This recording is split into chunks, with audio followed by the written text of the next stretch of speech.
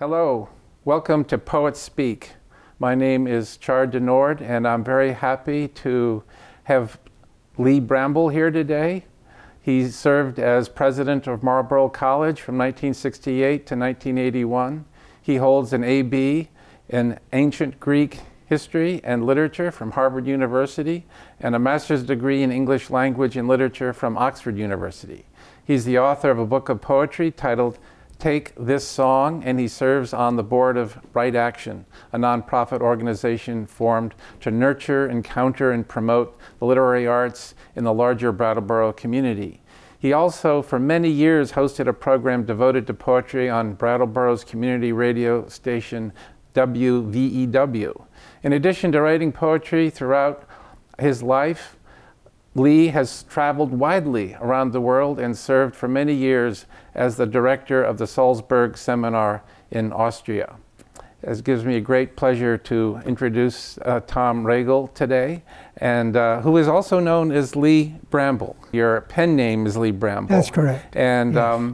I have known you for quite some time as Tom Ragle, but I'm happy to recognize you as Lee Bramble, the author of this wonderful book called Take This Song.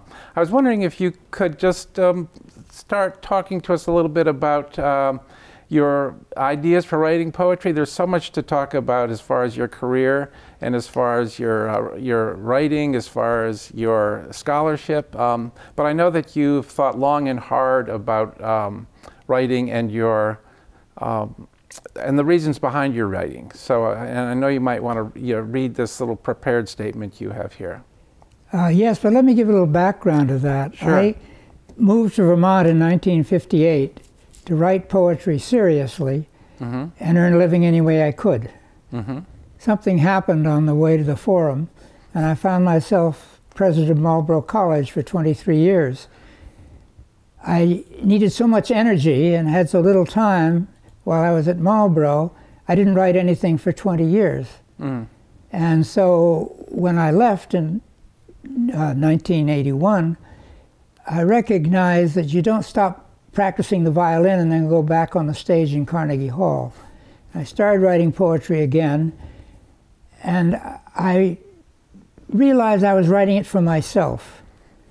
And I developed in a certain direction. I will read this credo of what I'm trying to do, because I do not write the default poetry of the age, which I describe as unmusical and existential in Sartre's sense, that is, existence before essence.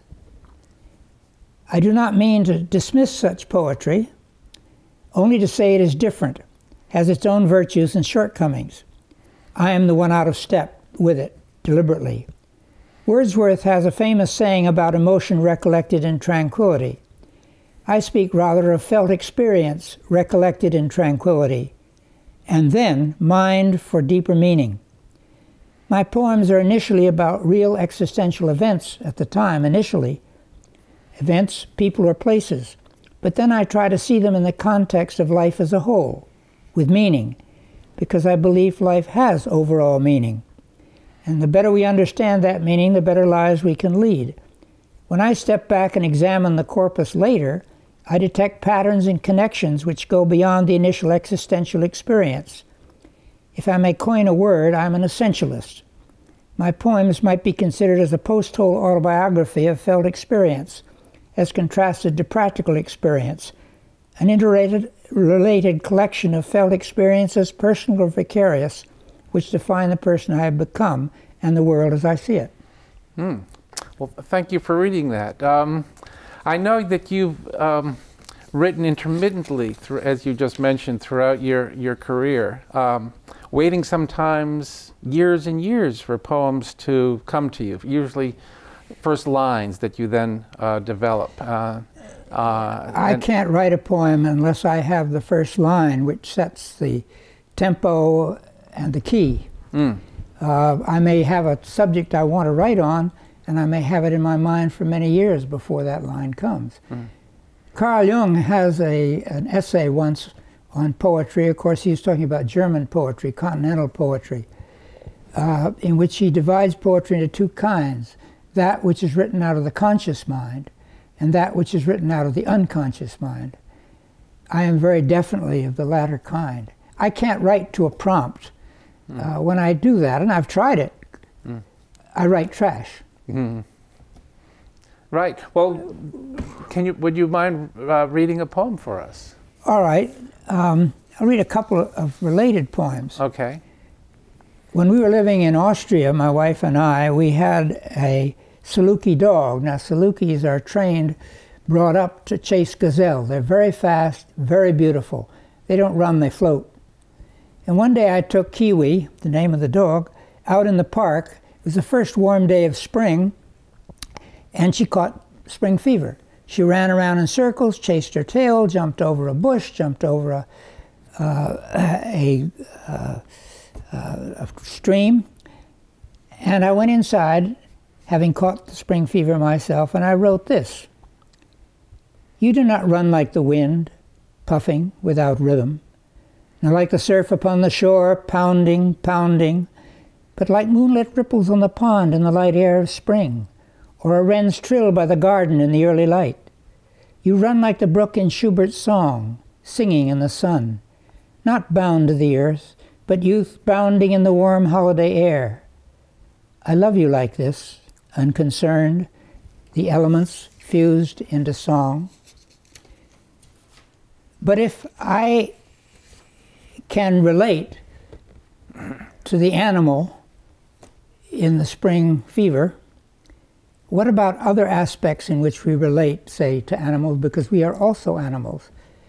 Well, I set out one year to write an aubade. An aubade is a morning or dawn song. There's a famous one by John Donne, in which two lovers are awakened by the sun and curse it because it's interrupted their liaison. Well, I was setting out to write an aubade to celebrate dawn, because I love the dawn. Everything's downhill after breakfast. And I used to walk, I still do, in the pastures around our house. And then I come back and I feed the birds and eat breakfast. Well, I was in the middle of writing this poem when 9/11 happened. And the poem took a 180-degree turn on me. You never know when you start a poem where it's going to end up. It's called Aubade. It's in two parts. In the early morning clarity of air, after walking in the pastures with the dog, I tend to the birds outside the kitchen window. Each year birds about the feeders fix the pecking order. Starling and grackle feed together like two rival gangs, but they drive away the evening grosbeak, titmouse, nuthatch, chickadee, and wren. Dove and blue jay seem to mix together, the handsome red-winged blackbird sometimes too, blue jays sweeping seed from feeder to the ground where cardinals and pigeons peck it up. Woodpeckers ignore the rest, hairy and downy upside down, swinging from the chain, attacking suet when they will. Shy yet daring goldfinch flit, nervous, not waiting till the others leave to pinch the thistle from the plastic tubes. Bluebirds, like swallows, keep their distance, circling or perching on the back lawn fence. Through all, chipmunks dart about among, as do squirrels, red and gray alike, grazing for seed the raucous jays kick down. Yet in the evening sky the hawk hovers, and even jays must watch, no longer kings, and chipmunks watch for the tawny yellow cat that wild issues from the woods, and silently, alone, stalks the dawn and evening dusks. Like a hawk hovering high against the morning sun, it floated there, hardly moving, no sound at such a distance above a city waking, just brilliant silver flashes in the clear sky. Then it banked, aimed, struck, bright orange edged in black, splashed against that lovely sky. As though a dam had burst, as though before the Spanish bulls, people running, running, running through the cameras, through the screen, at us. Now, if we share spring fever with the animal, and we share the lust of the raptor, where does compassion come, empathy? Well, I set out one time to write a triptych fragment, 3 poems about the same theme, like the paintings over late Gothic churches in Europe. And Baroque came along, they were taken down, many of them are found now in museum walls in Europe, sometimes all three, and sometimes just in fragments. I wrote a full triptych, 3 parts, broke out one because it wasn't good enough, it didn't fit. And I'll read just one of the other remaining 2. It's called Intifada, after the first Intifada in the 1980s. Mm-hmm. In the early desert light, the engines ground and coughed into rhythm. The flatbeds began the slow trek through the ancient alleys into the hills, disturbing the air with raucous echoes, to the villagers muffled at first, then throbbing steadily nearer to the sedentary huts squatting on the stony ground. They stopped. The noise ceased, except for muffled voices and the rattle of chains drawn against metal. The private climbed the seat. Slowly the dozer cranked into the diesel chuckle. The dozer lurched to the desert floor and swung through the narrow alley. "Third on the right, round the corner," the lieutenant called, striding behind, waving his hand vaguely in air. The dozer, setting its right tread, spun round the corner and stopped, 5 feet from a family crouching on the hard ground beside their breakfast fire. An old woman, a young woman, an infant in her arms, 3 children. They rose slowly and stared without moving. The breakfast, unconcerned, cooked on, the smoke curling lazily into the still, cold desert air, the smell of coffee and a fresh flatbread. They stared. The private stared. Their eyes met. He switched the engine off. The rumble ceased. Slowly he rose from his seat, climbed down and walked away, back by the stunned officer, back to his flatbed trailer, and crouched on his haunches, staring toward the stony hills. That, by the way, was told to me by the private who was by then out of the Army and was a fellow at the Salzburg Seminar. Mm. I'm struck by your objective view of this of the scene of actually all in all the 3 poems. Your what Keats would call disinterested observation, which doesn't mean uninterested, of course. It simply means objective, which is nonetheless causing you to feel, as you say in your credo, a felt meaning and felt experience, ironically. Yes. Actually, I am recreating the feelings as though I were there at the time, even if it's a vicarious, mm-hmm. as in the Intifada one. Mm-hmm. I am recreating them.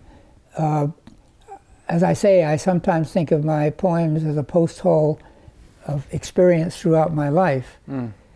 You asked earlier, before the program, we were talking about felt experience. And let me read a passage from the introduction to my poems. I use the term felt experience to distinguish it from practical experience.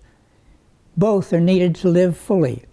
In the latter, one learns over a period of time what to expect or how to do something better, how better to milk a cow or make a widget, to hit a baseball or remove an appendix, how to earn a living and survive.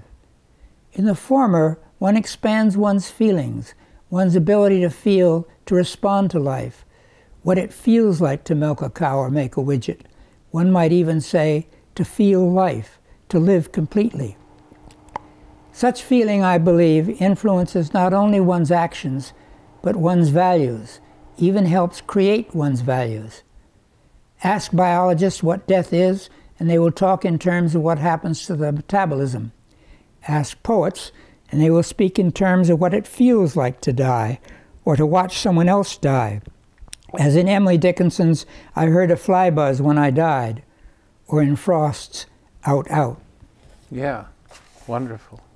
You know, I'm fascinated by your thinking about poetry in your own writing. You've taken on the pen name Lee Bramble many, many years ago when you were 15 and a high school student at Exeter after a teacher chastised you for writing poetry that he apparently didn't like. And you've been seems to me, writing poetry almost as a secret discipline ever since, but putting another name to it, Lee Bramble, which is a family name, but it's not your given name, Tom Ragle. Well, actually, the teacher trashed that poem properly. It was a bad poem. It was an Edgar Guestian poem. Does that name mean anything to you? Oh, yes, yes. Well, it was that kind. A very rhymey poem. Very rhymey, newspaper poet, really. Right, right.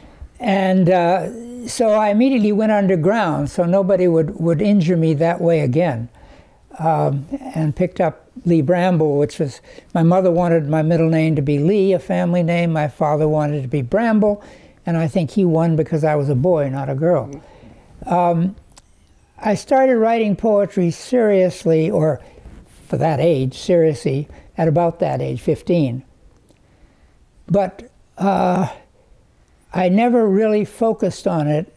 I knew I would someday. Until 1958, I think it was, I quit a teaching job and moved to Vermont to write poetry seriously and earn a living any way I could. Something happened on the way to the forum. Can I interrupt you for a second? Yeah. You came to Vermont to write poetry because I guess you thought of it as a very kind of idyllic state and a perfect environment for writing poetry. I had worked here in 1942 up on Lake Champlain, in what is now Shelburne Farms, then the Webb Estate, with 2 English war refugees. And I fell in love with this state, and I vowed then I was going to return someday. Right. And you loved Robert Frost also, who you met a few times, and did his association with Vermont have anything to do? No, I don't think so. I think it was more that summer in 1942. But I came to write poetry seriously, and then became president of a college. And I had neither the energy nor the time to write poetry, not seriously. Writing poetry can be exhausting. And within 3 years, I was a single parent with a 5-year-old and a 3-year-old. And so I didn't start again till 20 years later. I left Marlboro in '81. And you don't go on the stage at Carnegie Hall if you haven't practiced the violin for 20 years. So I started writing poetry for myself. Going back through things that had influenced me emotionally, and tried to recapture, and reproduce, and perhaps communicate that to others. Did you ever feel that you'd waited a little too long to capture some of those experiences, 20 years? Well, I probably would be technically a better poet if I'd been practicing those 20 years. But actually, I think it was the best mistake I ever made, because I got experiences. Living in Europe, living in Asia, administering a college and things like this, that gives my poetry, I think, more substance than if I just sat down as a poet to write. I think it was Coleridge who said, if you're going to be a poet, take up something else to get experience, and then write the poetry. And I think I had that in the back of my mind. Right.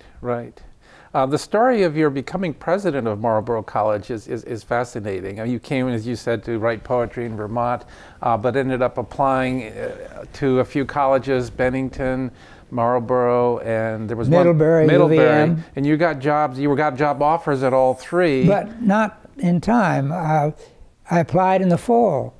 Marlboro told me at the time that they had used up their budget for the next year. I'd come back again. I was coming back from an interview at Bennington one warm, hot March day. I was very thirsty, and I suddenly saw the sign to the back road to Marlboro, Town Hill Road. And I thought, I'm usually not this crafty. I thought maybe if I knock on the dean's door, he'll offer me a cup of tea, and I can use as an excuse, has anything changed? I didn't assume anything had. I did that. He invited me in for a cup of tea. I then asked the question, has anything changed? And he said, the only opening is the presidency. I paused, and I thought a minute. I still didn't have a job. And I said, well, if I could have more to do with the academic program than presidents are supposed to, I might consider it. Well, a month later, I was appointed. And the irony is that within 2 weeks, I had tenure positions offered to me at both Middlebury and Bennington, either of which I would have taken rather than being president of Marlboro College. I had no experience as an administrator, but it was too late. Best mistake I ever made. Yeah, and you were there at a very exciting time. Roland Boyden was there, whose grandson helped set up this studio. John MacArthur was there. Blanche Moise was there. Bruce Moise. So, and this was during a time when Marlboro wasn't even accredited yet, right? When I was actually appointed, though hadn't taken office, the college had 27 students. But it had a core of the faculty which was outstanding. 2/3 of the leading flute trio in the world. Roland Boyden, the greatest man in the early history of the college without question, who had both a law degree from Harvard and a doctorate in English history from Harvard. John MacArthur, who was a physicist from Rensselaer, and so on. It was the quality of that faculty that attracted me. Yeah. And the point was to keep going the professional integrity and personal integrity which these people had established. Yeah. And then you oversaw the accreditation process in the early 60s. Yeah, we built the campus. Yeah. We got accredited. We grew from that 27 to over 200 by the time I left. Right. And this whole time you were thinking about writing poetry but didn't have time to. That's right. I didn't have the time and the energy. Then I got an appointment to Aspen Institute in Colorado about 1980, I think it was. And they gave us 2 weeks afterwards, after we'd been to the sessions, to do anything we wanted. Yeah. And so I said, well, I wonder if I can still write a poem. And I started, and it picked up. Yeah. I guess I became most active when I retired in 1993. That's when the 90s and early 2000s were my most productive time. Then you became director of the Salzburg seminars. From 83 to 88. 83 to 88, Yes. Okay, before that. And that was interesting because I traveled all over Eastern Europe and part of the Middle East. Again, picking up experience out of which I could later write poems. And you were involved with the United Nations Development Program in China for several years. Yes, I was a special consultant on the teaching of English literature at the university level. And each week I would teach in 3 different universities or colleges to show me what education was like in China, so I get a sense of it. Right. And then lecturing in a 4th college once a month. Right. And this was right after, in fact, I was on my way to China for a preliminary interview when Tiananmen Square happened. So when I came back in September, it was right after that incident, and China was a very interesting country at that time. I bet. I bet. You've been very patient in waiting for your muse to strike you with lightning. Well, I can't write a poem till I have the first line. And I think I mentioned the Carl Jung. Yes, your unconscious inspiration. Yeah, and when I don't get that first line, I can't write. Most of my writing was before 2012. I didn't write for 3 years, and then in 1 year, 3 poems came to me, and nothing has come since 2015 or so. Yeah. Now, when you say poems come to you, first lines come to you, are these lines that you wake up with, or something someone said, or something you've read, or it might be I wake up to them, but mostly they come to me. Let me, if we have time here, if I can find it. I thought I had it right here. Well, I'm not finding it. That's okay. That's okay. There was one poem oh, here it is. This is the last poem that came to me, and unlike most of mine, which take 2 or 3 hours, maybe over 2 or 3 days, to get into shape, this took me 8 months. This is hard work. The first line came to me one day, and I didn't know where the poem was going. It's called The Letting Go. And now begins the long, slow letting go. So many images, so many, Back to that first beginnings in a pen outlined dimly, standing on a country summer porch, memory looking outside in, reversing truth as in a looking glass. Where will that image go when I am gone? Thunder, lightning rippling in the sky, calmly my father takes me in his arms and shows me cosmic beauty in the night. Warm in his arms, kin to the elements, thunder has never held a fear for me. Where will that image go when I am gone? Running, hiding, turning, laughing, facing the rising sun, early that golden spring underneath the blossoming apple tree, she playing Eve to my embarrassed youth, excited by that ancient game, the dance. Where will that image go when I am gone?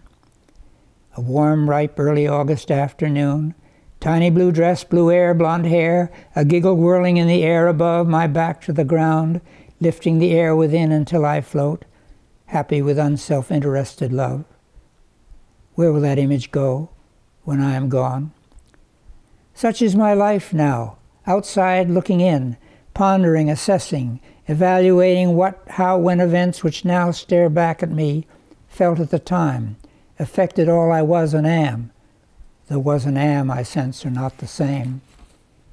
In the dimness of my age, arthritic back and thumb, weary after lunch, I nod, reading the paper, sunning on the couch, curling into myself and drifting off, until no longer am I separate.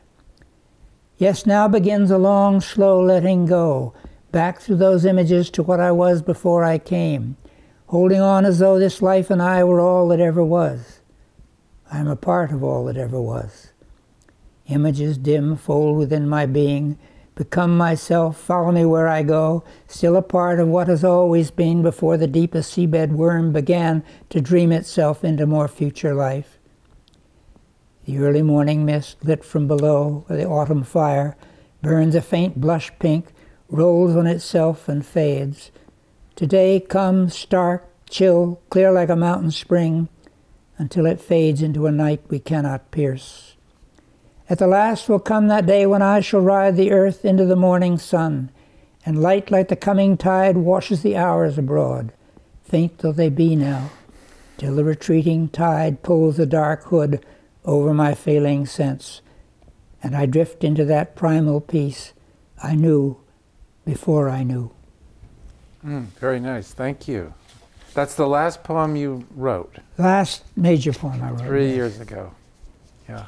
I'd write tomorrow if something comes. Well, why don't you just force yourself to write? Whenever I sit down to write, see what comes. I write trash. I've had too much experience with that. You're pretty hard on yourself. All right. Yeah. I don't want to write trash. There are people who sit down every day and write for 2 hours. And I think if you're a novelist, that works. And it works for some poets. It doesn't work for me. Do you think your classical education, you studied Greek literature, and you also studied, you majored in that at Harvard. Yeah. And then you went on to Oxford and majored in English literature, and especially loved Wordsworth and Frost, I think, right? I think Wordsworth and Frost probably influenced me more than any other. Well, do you think that high standard of writing, of their writing, of these influences, intimidated you a little bit? Did you feel that unless I... Didn't intimidate me, it just gave me a goal. A goal, right. But a pretty high goal, right? Yes. So it must have been tough sometimes to think about even writing a poem if you had their poetry in mind as a goal or as a model for your own writing. Well, I love poetry. My father, when I was 4, 5, 6 years old, I'd lie in bed next to him in the evening before I went to sleep, and he would read me little rhymes. Like I met a little elf man once down where the poppies blow. I asked him why he was so small and why he didn't grow. He looked at me with his big round eyes that pierced me through and through. I'm just as big to me, he said, as you are big to you. And then one day he started with, something there is that does not love a wall, that sends the frozen groundswell under it. And I was off and running. I love poets. People say to me, who's your favorite English poet? Mm.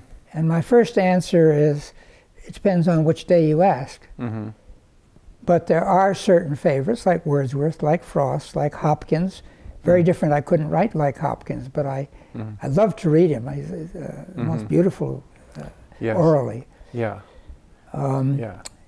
I love poets from all generations, and I far below their standards, but I yearn for their standards.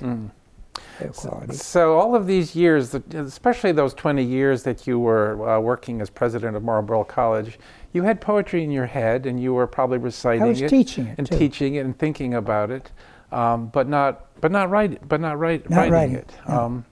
I'm very curious also about something you said early on in the interview here. You said that you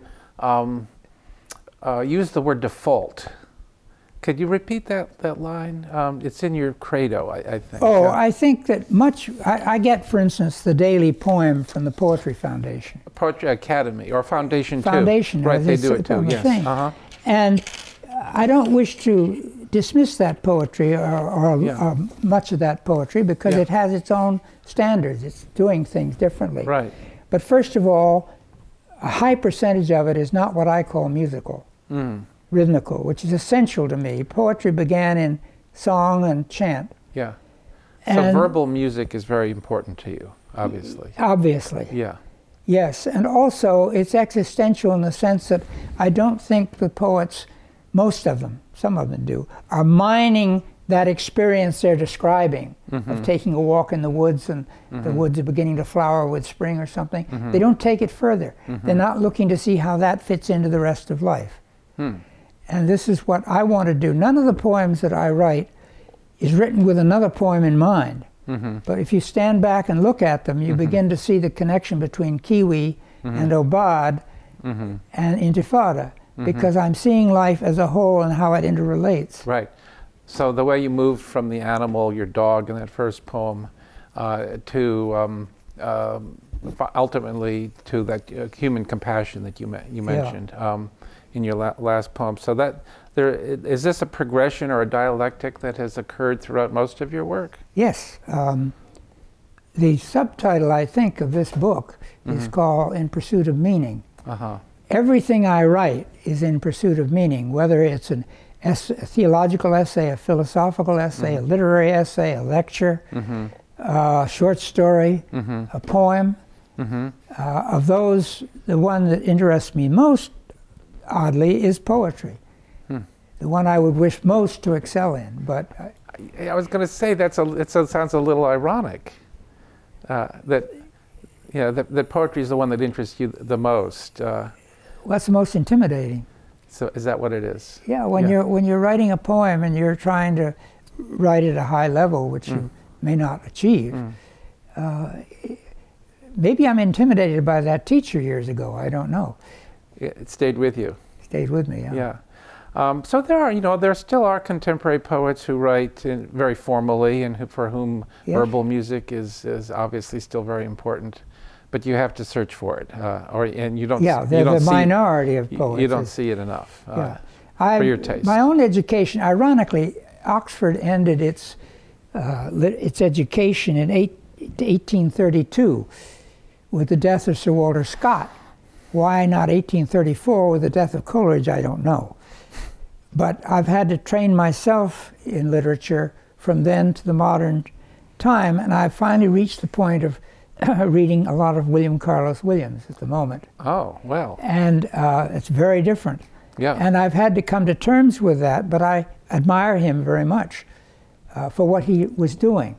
It's not what I'm doing. Right.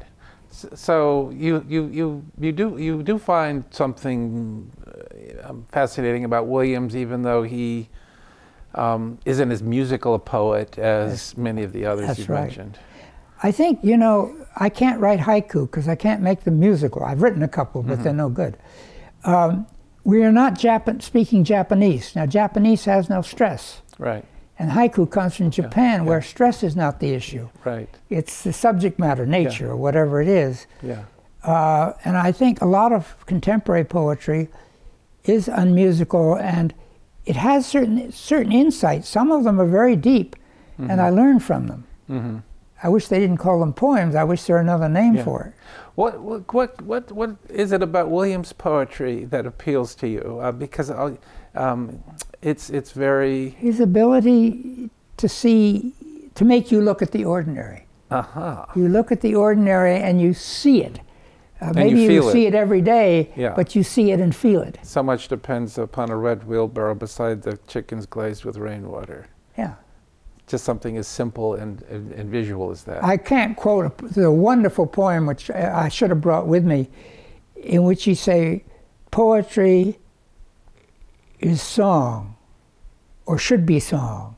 And in the way you read it, he refuses to let you read it as song because of the way he's broken his lines and so forth. The variable foot, he called it. It's a brilliant piece of defense of that kind of poetry. The notion of no ideas but in things, as he also said. Yeah, exactly. That's curious that he's broken through for you. Yes, he has, in a way a lot of other poets have not. Yeah.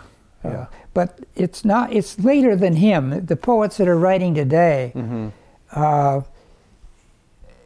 so existential, something happens to them and they describe it very well, and some of the insights are profound. I see that, but it doesn't sing. So to me it isn't poetry. Yeah. So that's interesting, that the free verse poetry since the early 60s has become a pretty predominant form in American poetry. But free verse can be highly musical. Look at Whitman. Oh yeah. He sings. Yeah. But it's free verse. I write in free verse. His meter-making argument. I write both in free verse and in blank verse and similar forms. Right, I see. Yeah. So do you think you'll write again? Do you think you've got another poem or two in you? I have no idea. So you said this one took 8 months. Yeah, but normally when I retired, we retired in June, and it took us until Thanksgiving to get the house back in shape. And I sat down, I said, now at last I can write a poem. This was 1982? No, this was 1993. Oh, 93, okay. When I retired completely. I was thinking when you finished your stint as president. No, this was when I retired permanently. And I sat down and I wrote a poem, MWR, about my mother. And I realized that that poem must have been sort of incubating down in my unconscious for 16 years. But I wrote it off in 2 hours maximum. Yeah. It had been sitting there, and there it was. But this last poem I read, The Letting Go, I had to labor, I had to work. And I was afraid at the end, maybe it would sound too labored. No, you read it very well. It's beautiful. It seems to work out, I don't know. Yeah. And we haven't mentioned that you raised an enormous family the whole time you were president of Marlboro and even after. This was a factor, I guess, in why I wasn't writing poetry, because shepherding a tiny, struggling, unaccredited college took all my time and energy. And then within 3 years, I was a single father with a 5- and a 3-year-old. And then I remarried 4 years later or so with a woman who had 4 children. Overnight we had 6 children between the ages of 10 and 6. One of whom was Bill Koch. Yes. The silver medalist of the 1976 Olympics in cross-country skiing. Yeah, the only American to win a medal in the Olympics in cross-country until this last winter. And I may add this, that when the 2 women won a gold, he was so delighted he was crying and laughing at the same time because the burden was off his back. He wasn't the only one. He likes to fly under the radar, and people wouldn't make so much fuss over him again. Yeah. Well, Tom, we've run out of time. Would you like me to call you Lee or Tom?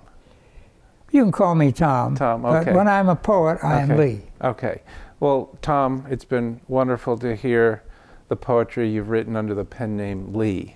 Bramble, and to talk to you, and I wish you all the best and many more poems. Thank you very much, and you're making a very good state poet, I may add. Oh, thank you very much.